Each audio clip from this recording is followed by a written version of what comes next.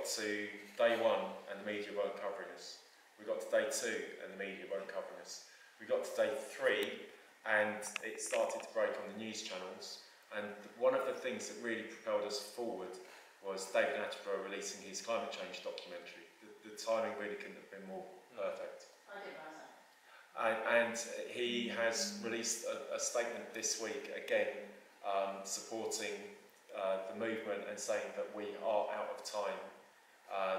The days of the Garden of Eden are over. We need to take immediate action.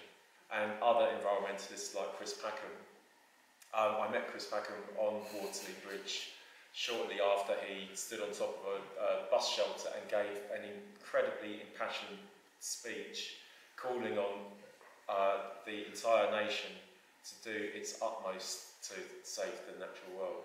And these are the voices, these are our best respected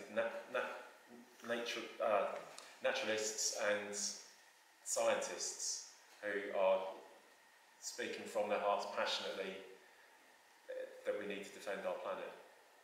We've got Chris Packham, which is he lives over in the New Forest, and then we've got people like Jane Goodall, what lady that likes the monkeys, and she not just monkeys, lives, chimps. that's the one.